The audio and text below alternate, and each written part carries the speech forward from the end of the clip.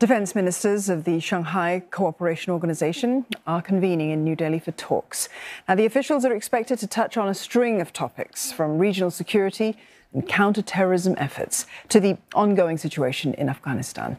Indian Defence Minister Rajnath Singh, who's chairing the meeting, says he's committed to making the SCO stronger and to promote defence cooperation among member states. The official also held bilateral talks with his Russian counterpart, Sergei Shoigu. Both reiterated their commitment towards strengthening their defence partnership and expressed satisfaction over mutual trust and respect with one another.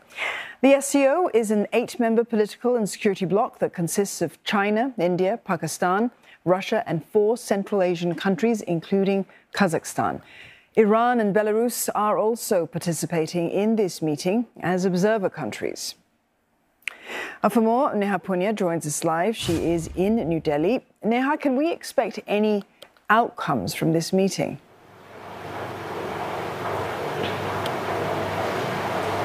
Well, this has emerged as one of the largest transnational international organizations of late, and experts say this is an attempt to take stock, to refocus the region as well as the world's attention on the problem of Afghanistan and security in the region, especially given how most countries have been focused on the war in Ukraine.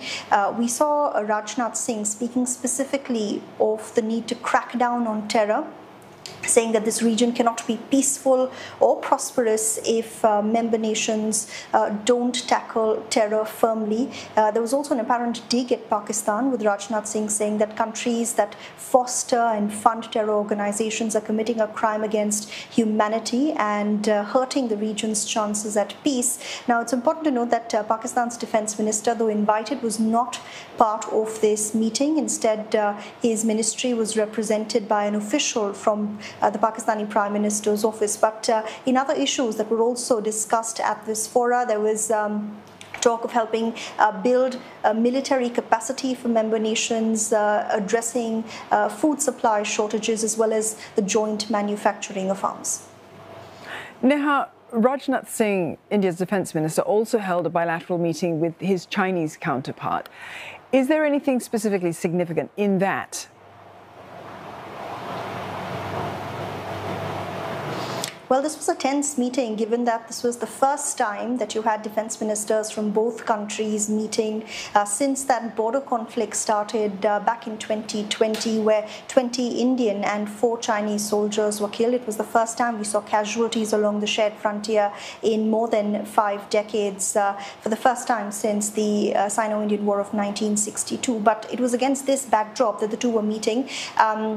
The meeting lasted about an hour, and India's reading of that meeting is very different from China's, which also experts say explains why the two nuclear-armed neighbors have not been able to resolve this border standoff despite 18 rounds of talks. India told China that any sort of bilateral relationship is contingent on de-escalation and withdrawal of troops at the border, also accusing China of eroding the very basis of bilateral ties. Now, as things stand, about 120,000 troops from both sides are still deployed at 2 points along eastern Ladakh, where that standoff is still pretty much an active one. But China's reading was different. The Chinese defense minister saying that the frontier is more or less stable, also urging India to take a long-term view of the problem, saying that work with us to build mutual trust, and that there are more things that we have in common than differences. But given that elections are around next year, and Prime Minister Modi is being repeatedly targeted by the opposition for going soft on China,